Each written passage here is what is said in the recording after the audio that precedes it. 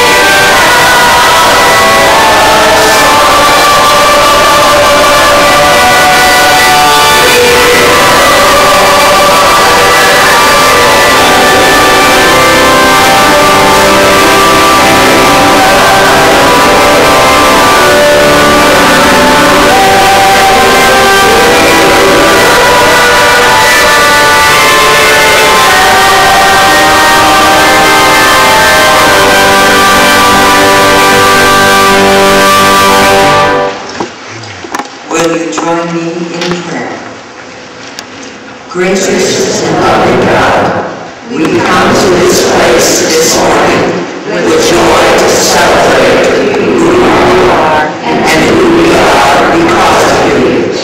By your grace, you receive us, forgive us, empower us, and change us into the likeness of your Son, Jesus. Continue to transform our hearts into the likeness of Christ. Teach us how to live and love in such a way that even our community of faith would be a place where love and grace rule our hearts. In Jesus' name, amen. You may be seated. I want to invite the fathers to come up, Michael and Meredith. And I think Ryan and Brooke Robbins, are you here? I don't think they're here. They're going to be here. You ever feel like you're on the spot?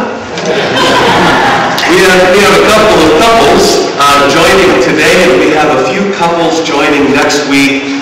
And it's just a joy to celebrate new members in the life of the church, because what that means is that God is bringing people into our midst to go on this journey with us along the way as we all follow Christ.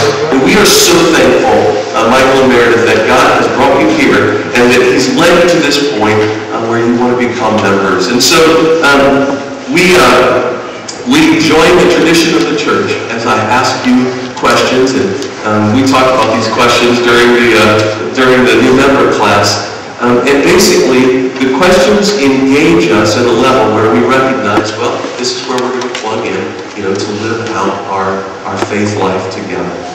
And so, I ask you today, is it your desire to turn away from things that are evil and turn toward God? If so, say it is. God wants to give you freedom and power to resist evil and injustice in whatever form it would present itself. If you receive that power, say we do. Have you trusted Jesus Christ for your own salvation and rely on His grace daily to live that out? If so, say we do. All right. So will you, through your prayers, praying for the church as often as you think of it, your presence, being here as often as you can, your gifts, giving to the Lord's ministry through your resources, your time, your talents, your presence, your prayers, your presence, your gifts, your service, using the giftings that God's given you, serving ministry, and your witness, bearing witness to what God's doing in your life. If you will give to the Lord's ministry in each of those ways, say, with God's help, we will. This is really an opportunity to remember our call as followers of Christ. So if you all would reaffirm both your rejection of sin and your commitment to Christ, say we do. And will you now receive Michael and Meredith into your love and care? Will you surround them with a community of faith so that you can encourage them in their life together? If so, say, with God's help, we will. All right, let's pray for this too. Gracious God, we thank you so much for Michael and Meredith and their son Chase. Lord, we pray your blessing to be upon them, that they would continue to walk in the way of Christ. That even as they come among us here today, Lord, that we would surround them with a community of love. That we would walk together, encourage one another, and help each other grow along the way as we commit our lives to following Christ. God, would you pour out your blessing upon Michael and Meredith and Chase, that they would continue to walk in your favor all the days of their life. In Jesus' name, amen. Would you welcome your new brother and sister in Christ?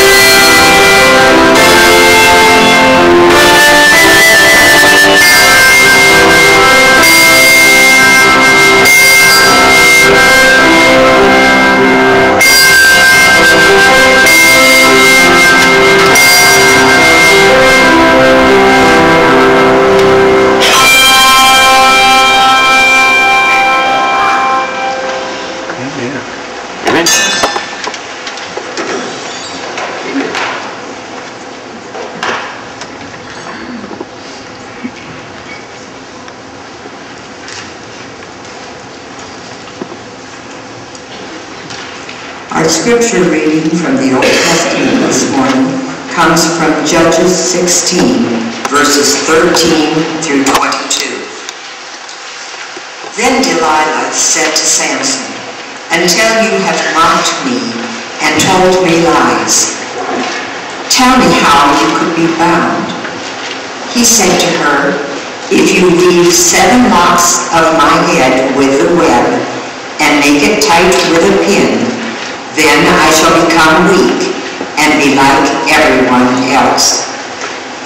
So while he slept, Delilah took the 7 locks of his head and wove them into a web and made them tight with a pin. Then she said to him, "The Philistines are upon you, Samson." But he awoke from his sleep and pulled away the pin, the loom, and the web. Then she said to him, "How can you say, 'I love you,' when your heart is not with me? You have mocked me 3 times now, and have not told me what makes your strength so great." Finally, after she had nagged him with her words day after day and pestered him, he was tired to death.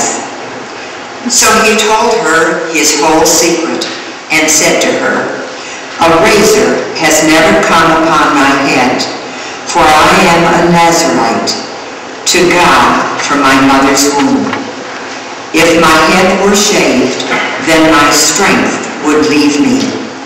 I would become weak and like everyone else." When Delilah realized that he had told her his whole secret, she sent and called the lords of the Philistines, saying, "This time come up, for he has told me his whole secret." When the lords of the Philistine came up to her and brought the money in their hands, she let him fall asleep in her lap. She called a man and had him shave off the 7 locks of his head.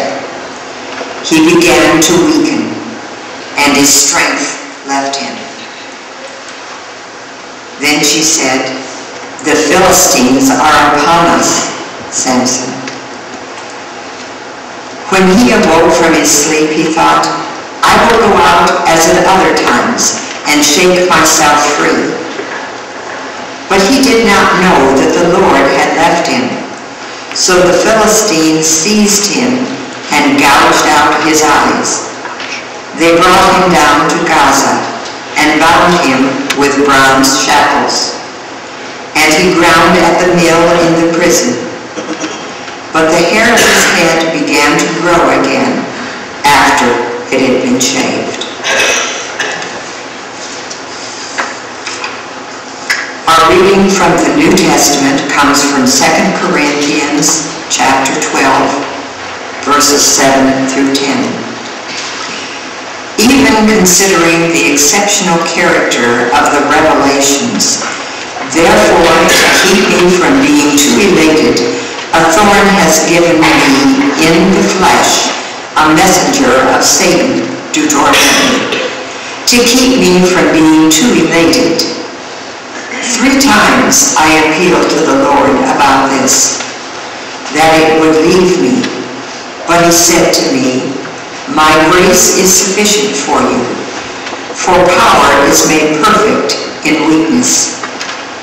So I will boast all the more gladly of my weaknesses, so that the power of Christ may dwell in me.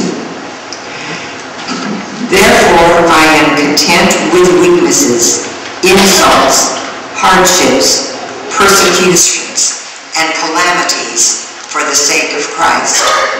For whenever I am weak, then I am strong.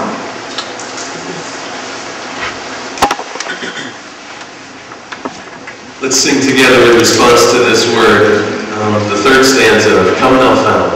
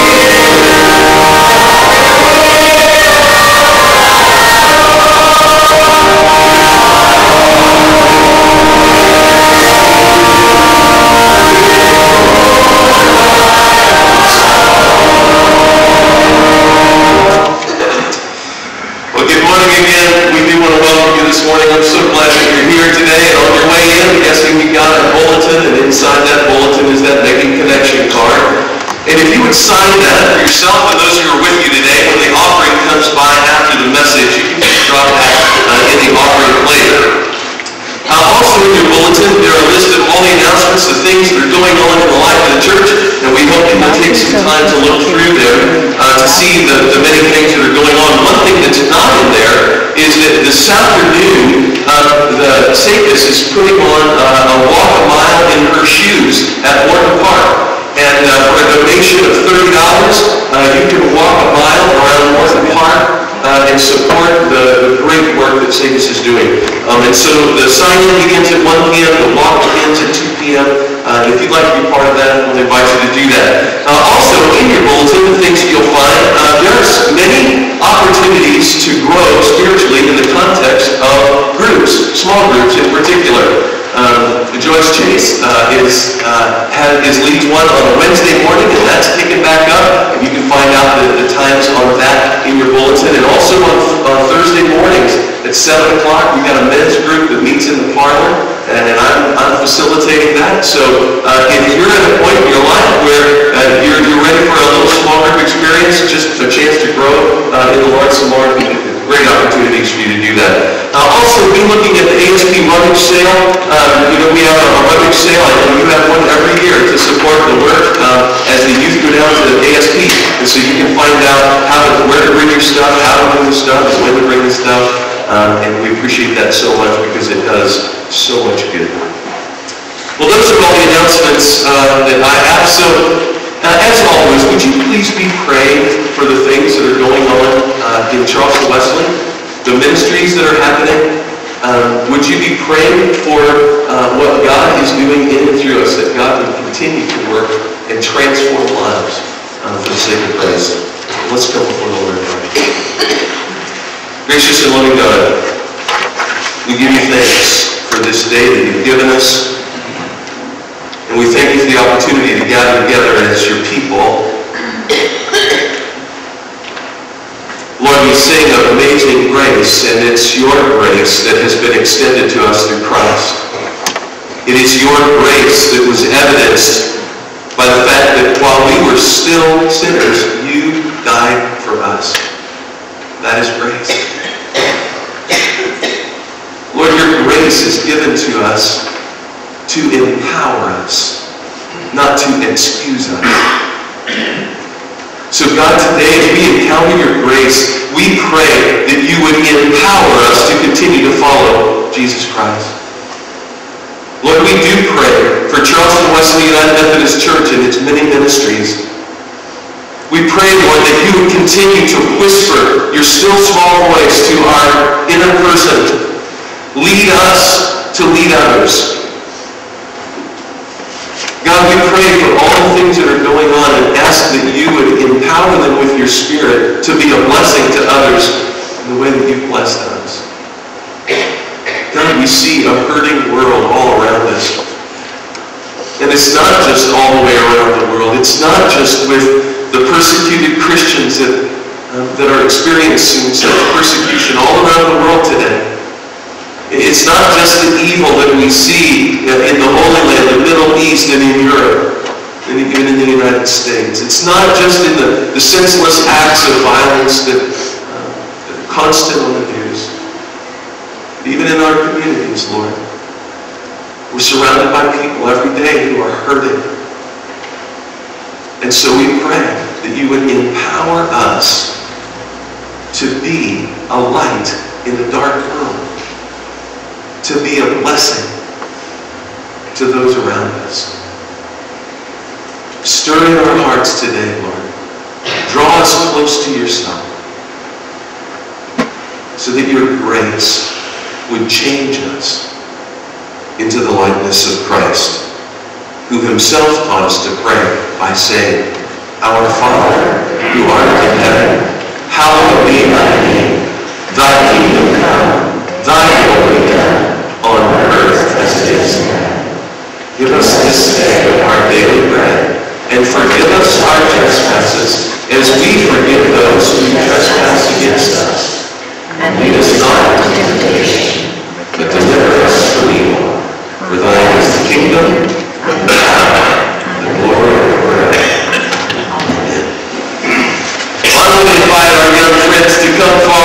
sing All Things Bright and Beautiful, the first stanza.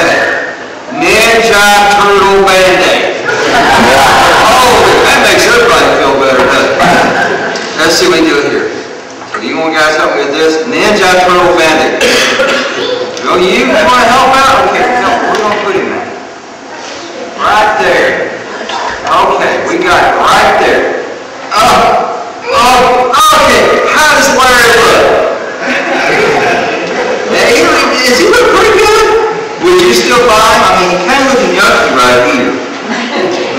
Well, Larry got to the point of saying, oh, what am I going to do? I am so sorry that I called people names and busted my feeling and all like that. Well, lo and behold, and the man next to it was Mr. Apple. Okay. Mr. Apple was pretty smart. So Mr. Apple looked at Larry and says, Larry, you don't look too good, Larry. He goes, well, I don't look too good. People don't want me anymore. He says, well, what did you do? When Larry told him that all the stuff he did and everything, how he lied and told untruths and made fun of people, well, Mr. Apple said, you know, you can do something better. He said, all you have to do is ask God to forgive you. And also, you're going to have to go back and all those people you told untruths about and made fun of, you're going to have to ask them to forgive you. Oh. He looked at Mr. Apple and said, well, Mr. Apple, why are you so smart? How do you know about God? He said, well, me and God, since I'm an apple, go back a long way. So he says, you know what, that's pretty good. I guess that is okay. So, oh, you got the tape. Okay, thank you. So Mr. Apple, he went home, and so Larry went back to the rest of the bunch of bananas. And he apologized. And he said, oh, I am so sorry. And everybody, guess what happened? What do you think? More tape. What do you think? Well, Larry got to come back with the bunch. Now, see that, Larry? And his feeling got healed. Because God gave him a chance to ask for forgiveness, but also he went back and asked the other people, please forgive me for saying it. Now, do you think Larry told any more fibs and told things about people? No more. He did good. So, what do you think we should do? If we were to tell a little fib, or we were to go with somebody and say, tell untrue stories or make fun of it, what do you think happens? We should go back and say, first of all, say, God, please forgive me, because I know I did wrong. But also, it says that maybe I need to go back and apologize to those people and have them ask them, please forgive me also. Is that a pretty good thing? Okay, you don't want to look like Larry the banana with a busted peel. That is terrible. Okay, right. Dear Heavenly Father, we thank you so much for this day and the many blessings. And God, teach us that you love us and that you give us a chance that we can go out, and we can also, Father, that we can just talk to our friends and they can forgive us and we can forgive them. In Jesus Christ's name we pray. Amen. I don't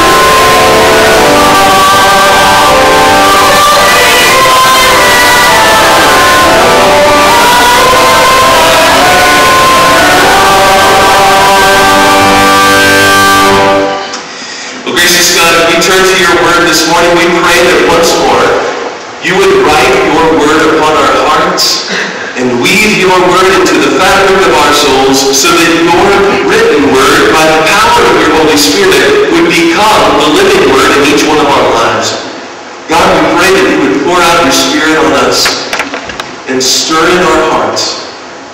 Remind us of who you are, of what you have done on our behalf, and empower us to respond accordingly. In Jesus' name, amen.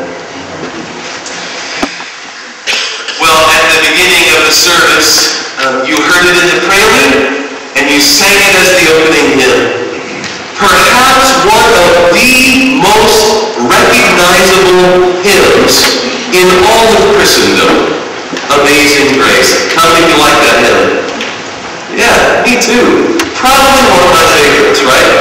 An incredible hymn that expresses the experience of a man who was a slave trader, but because of God's grace, experienced an incredible change of heart.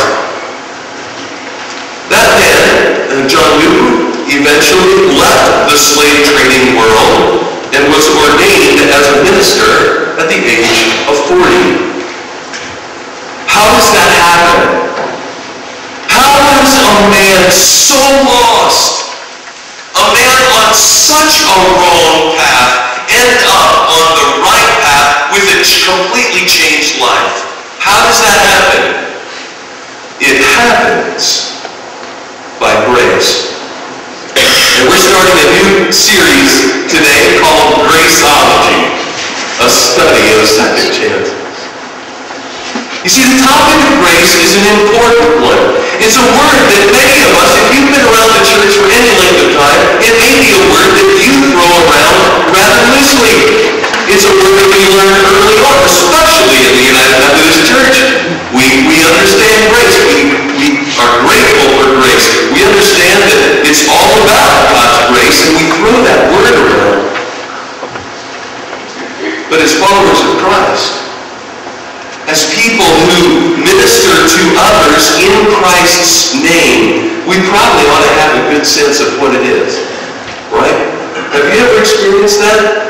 You've been around the Word so long, but have you ever unpacked the Word? Have you ever, you ever dive deep into the meaning of a word that we use so often in the church?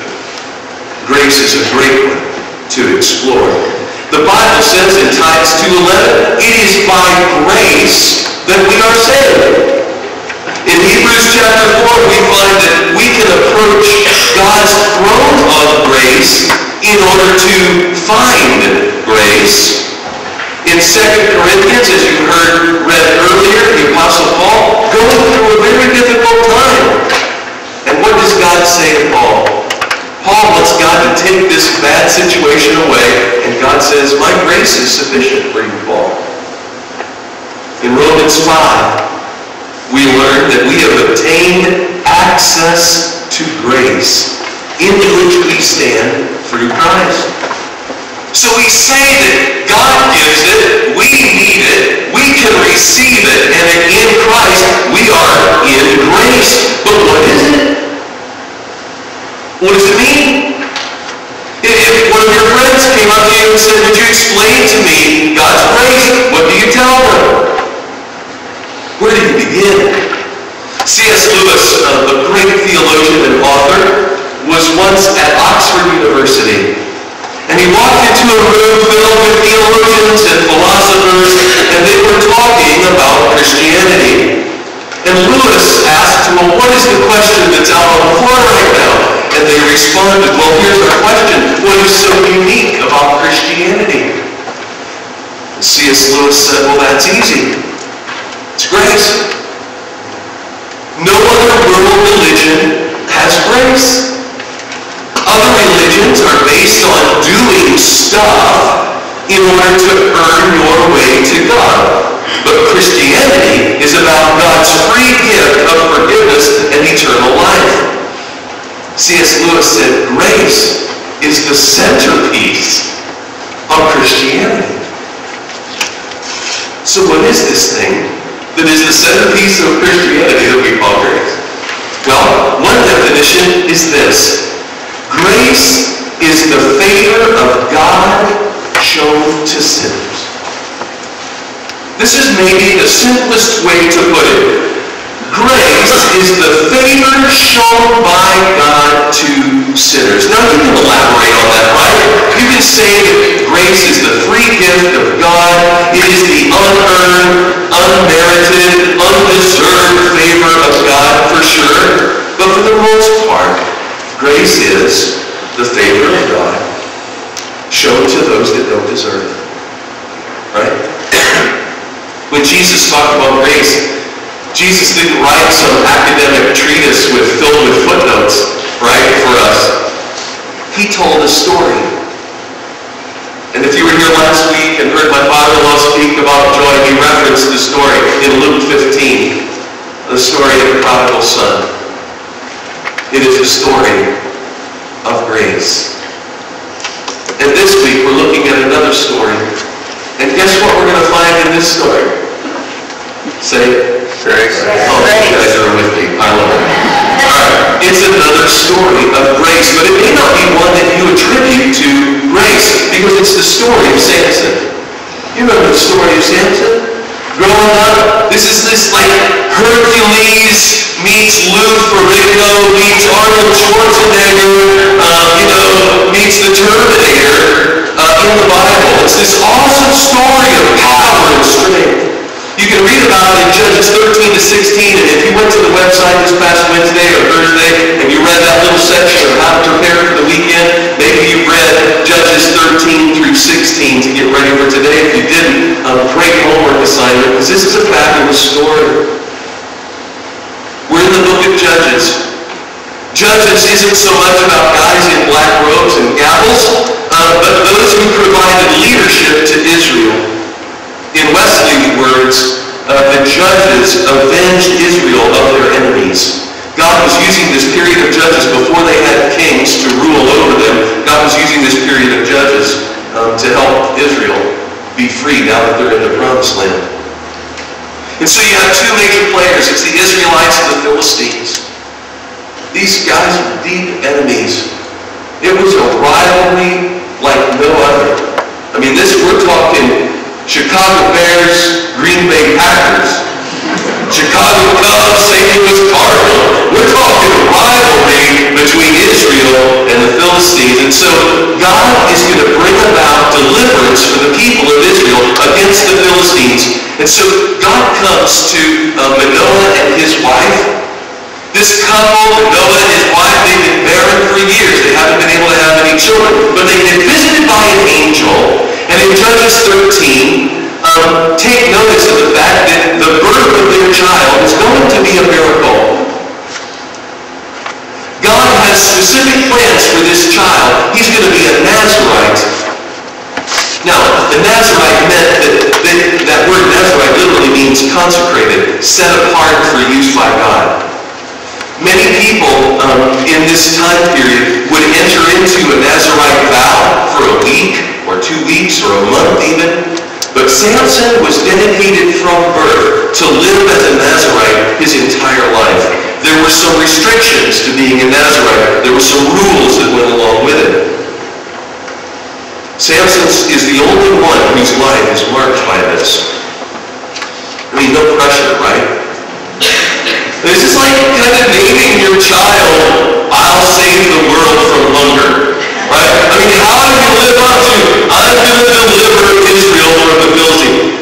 A little bit of pressure. But we learned something that's very special about Samson. When the Spirit of God would move upon Samson, he would become freakishly strong. And as long as he kept his vows, as long as he followed the rules, as long as he kept his hair, the Holy Spirit, at a time that the Holy Spirit would decide, the Holy Spirit would dump like spiritual Red Bull into Samson, into his body, and into his spirit. Now, if we were to stop at this point, you would say, good night. What potential, right? Here you have a man set apart from birth to be used by God miraculously. And you would think, what potential? Set apart by God, divine call, empowered by God. But as that author Charles says, everybody's got the potential for great good and great wrong in them. It's the choices we make that define who we really are. And what we discover is that Samson begins to make very poor choices. This describes us to some degree, doesn't it? We all resonate with that, don't we? We look back over our lives and we think, wow, we had some potential in this area or that area, and maybe we made some choices that took us away from that potential. I don't know what your experience is. But my guess is, if you're like me, you can look back on your life and you can say, I probably didn't capitalize on that. No parent looks at their newborn baby and says, oh, what a failure. Right? When we look at our children, we see massive potential. We see doctors and lawyers and point guards, and we see all the potential that lies in this little baby. I would guess that Manoah and his wife saw the same potential in a little child. But as Samson got older, he made some choices that took him away from God's plan. He goes to Timnah, and he sees this Philistine woman. It says that he looked at her and said, she's right for me. In the Hebrew, it literally translates to, she is so fine. And he tells his parents, I want that woman. Make her my wife. Mom and Dad, I don't know, maybe you've had some kids that have been demanding over the years. Samson's doing the same thing. Mom and Dad, make this Philistine woman my wife. So he's going back down to Timnah. This time he's taking Mom and Dad, and he's either behind them or in front of them. And a lion rushes upon him. And it says that as this lion came at Samson, the Spirit of the Lord came over him, and he rips this lion apart and leaves it for dead. Later, he's coming back and he's going to go visit again. And he looks down and he sees the carcass of the lion. And some bees had come along and they had made a little hive in the carcass of the lion. And in Winnie the Pooh fashion, it says that Samson just kind of dips out some honey and he starts eating, on his way to visit his honey in, bad pun, to visit his girlfriend in Timnah. Things go south from there. And the wedding goes bad. He has he wants to have a riddle, put out a riddle to the guys that are there. The guys that have the riddle, they can't answer it. And so they get Samson's wife to get the answer. Samson goes ballistic. He ends up killing 1,000 Philistines. And then, at this point, you could almost say Samson's not only not living up to his potential, he's living against his potential at this point. He has all these times where he's moving away from his Nazarite vows. And yet, God seems to be using Samson despite his brokenness. Enter Delilah, whose name means flirtatious, by the way. Delilah enters, she invites Samson, and she wants Samson to tell her the secret of his strength. And he starts toying with her, with all these different possibilities that aren't true. He's lying to her, saying, yeah, if you do this, I'll be as weak as any other man. And then she's like, Samson, the Philistines are upon you. He breaks through the things. At one point it says in one translation, if you tie me with 7 thongs, which is not, there's no correlation there. That literally meant like a bowstring, okay? Not a flip-flop or anything else. A bowstring. He said, if you tie me with 7 bowstrings, I'll be as weak as any other man. Samson, the Philistines are upon him. He breaks loose and he destroys the Philistines. Little by little, if you watch this story, he gets a little bit closer to the truth. And finally, he tells Delilah, if you cut my hair, I'll be weak. And they cut his hair. Samson gave up God's secret for Victoria's secret. What causes a man to do that? Right? Think of that. God had given him a secret that he would carry all through life, that he would have power to do what God had called him to do. But so easily he walked away from it. And as a result, the Philistines captured him and gouged out his eyes. It's a very sad ending to the story. Samson gave all of his potential away. Have you ever been there? A stage in life had so much potential, but one thing led to another, one choice led to another, and you look think, man, I've blown it. I blew it relationally or professionally. Or maybe you could even say you've blown it spiritually. I know I have. So what does Samson, the story of Samson, have to say to us? One of the most powerful scriptures to me in all of the Bible is Judges chapter 16, verse 22. But the hair on Samson's head began to grow again right after it had been shaved. You sense the grace. Samson had given away his whole secret, and they shaved his head, and he didn't even know that the Spirit of God had departed him when he stood up to take care of the Philistine. God left him. But the hair on his head began to grow.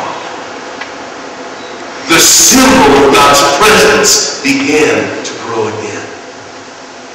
And God would ultimately use Samson to fulfill his destiny.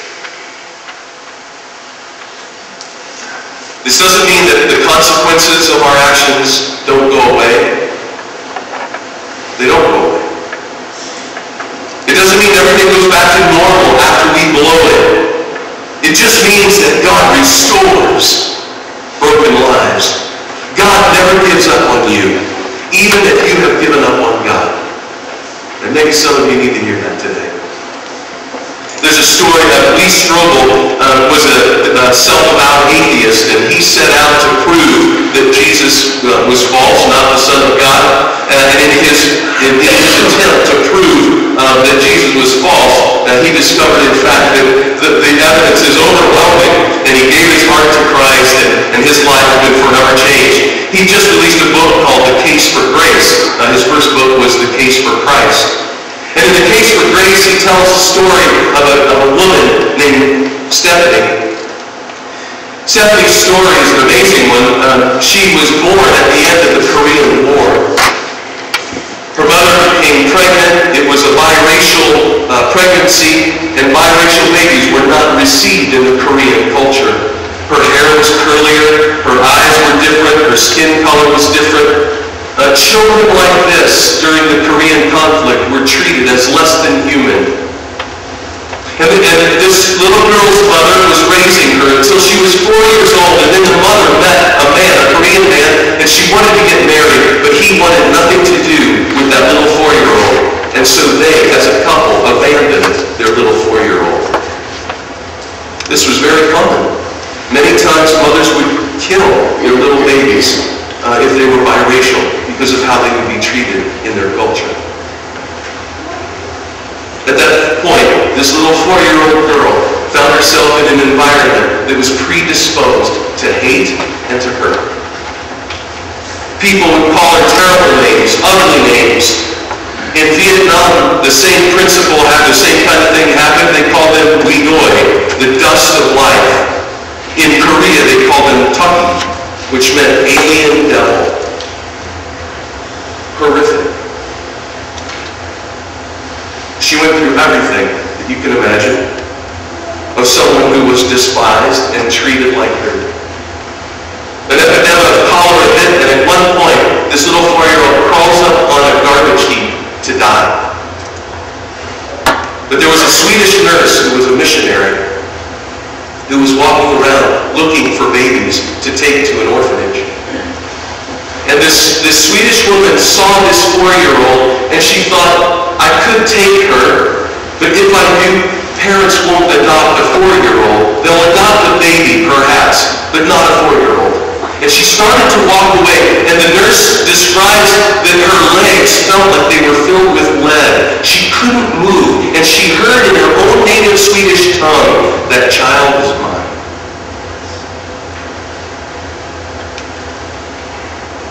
So she turns around, picks up the baby, takes it to an orphanage.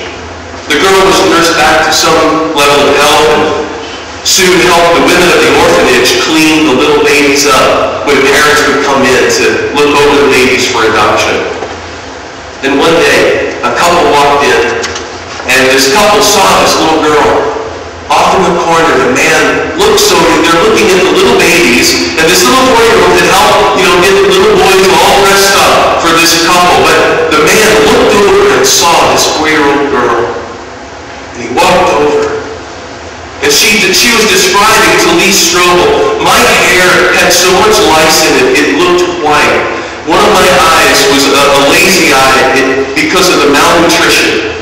But this man walked up and he cradled my face in his hand, his enormous hand. She said, I had never been loved like that before, and I didn't know how to receive that love. And so you know what she did?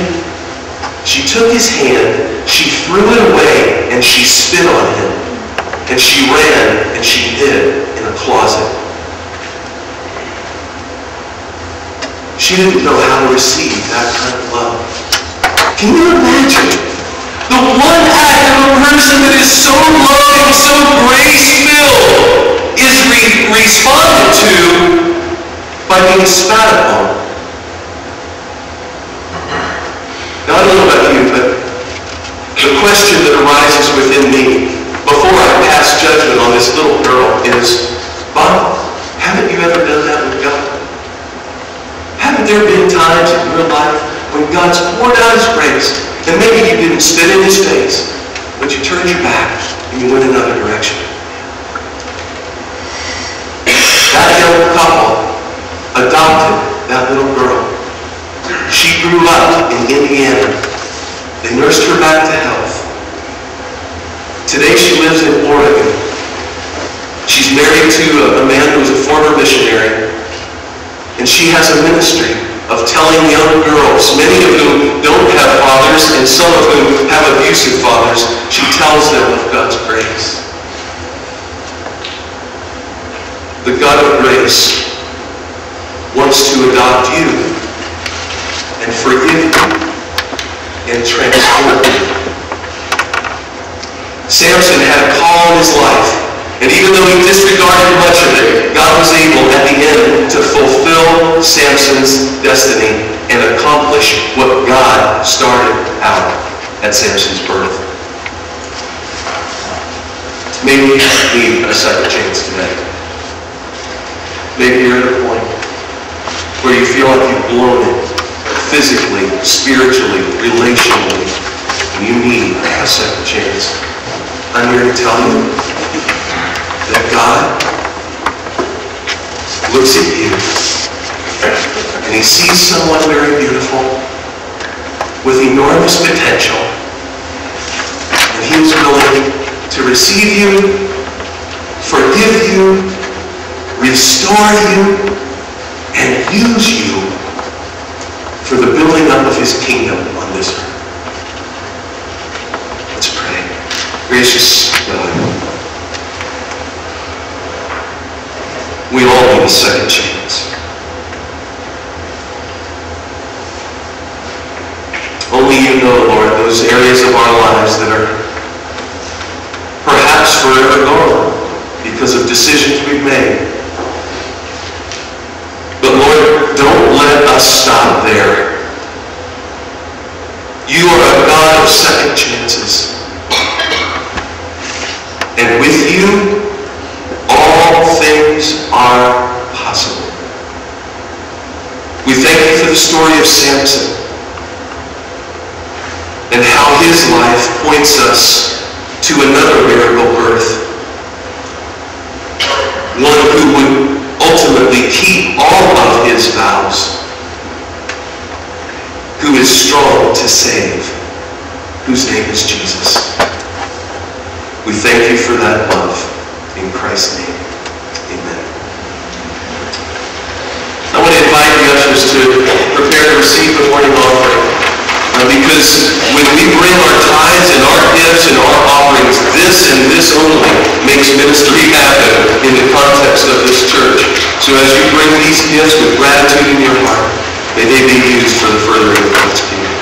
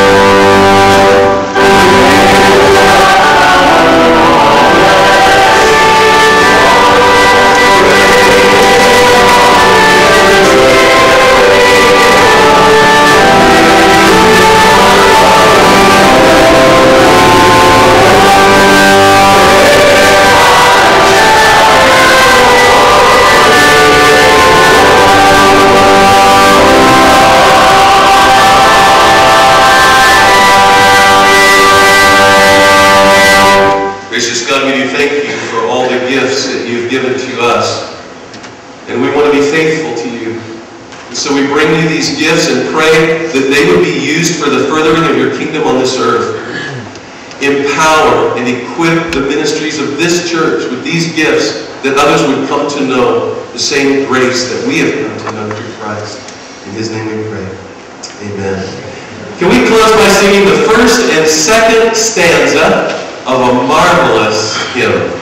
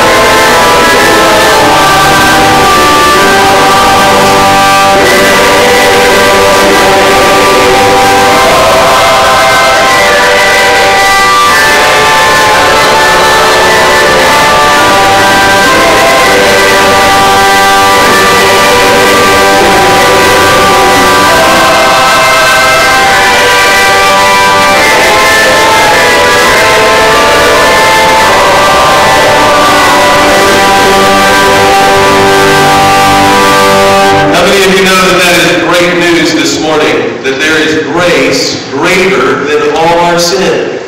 That is God's great news to you in Jesus Christ. So as you go from this place today, go in the knowledge and the power of the risen Lord as He equips you to follow Him by His grace. Amen? Amen. Have a great week.